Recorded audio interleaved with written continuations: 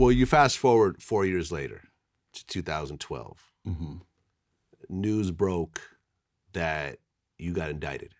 Right. 22 counts for buying stolen credit cards in bulk. Right.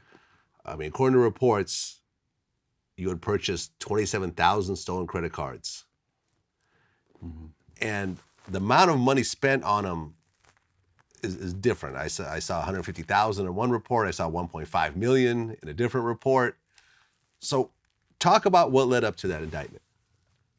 I mean, I think at that time, man, you know, again, I had some things that was going on and I had my own financial issues. And so I've been in the streets my entire life. So, you know, I've always, even at the height of my fame, I've always been in the streets. I've always been in Compton. I've always been in Watts. No matter what, I'm always there. So for me, my first inclination, because of the way that I've thought for so many years about in my relationship with money and whenever I'm without money, is to just go out there and get it, no matter what, by all costs, by all means. And I was in a place where, you know what, I need to take care of my family. I need to take care of my kids. I need to do these things. And so when that came about and I jumped out there with it, I jumped in it full-fledged. Real fast. And I made a considerable amount of money doing it, but I look back at it and now I realize that a lot of people were hurt. I look at it, a lot of people were hurt. Well, explain to me what exactly you did. So, I mean, according to reports, there was I guess a hacker kid from Maryland, right, who had stolen all these credit card numbers from a bunch of businesses in Seattle. Right.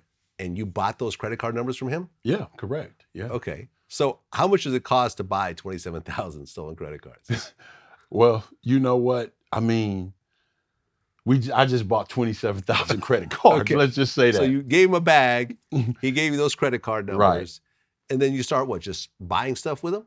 I mean, yeah, pretty much. From there, I enrolled the crew, and from there, I would just enroll that crew, and we would just go out and just card.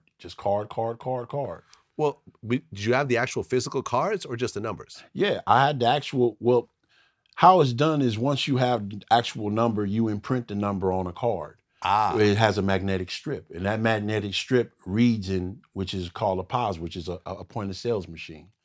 Okay. I'm not familiar with this. I just want this explained. So how do you press up a credit card just when you have the number? And how do you get that magnetic strip? Well, because you know, one of my charges was means of sophistication of, it's just simple as me using a different, you know, how do you put it? You get a box. There's a reader or writer box, and it's legal to have a reader and writer box.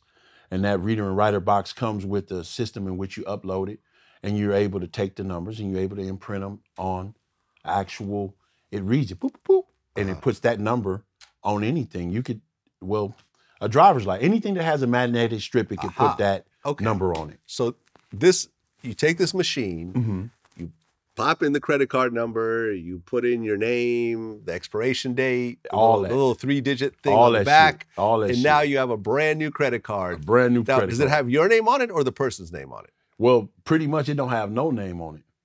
You have a credit card with no name? Because I knew how to go bypass that, and actually, I'll just use a gift card.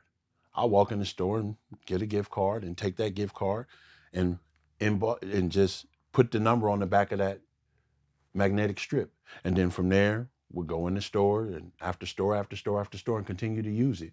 And so if anything would happen, they could just leave the card there and get up out of there. Okay. And if they did it, they read on it, it just says gift card.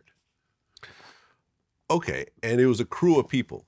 Right. I'm looking at these names. Right. I'm not going to name them all, but right, from 23-year-olds to 41 to 54-year-olds, just a bunch of people were involved in this. So you got other people as part of this.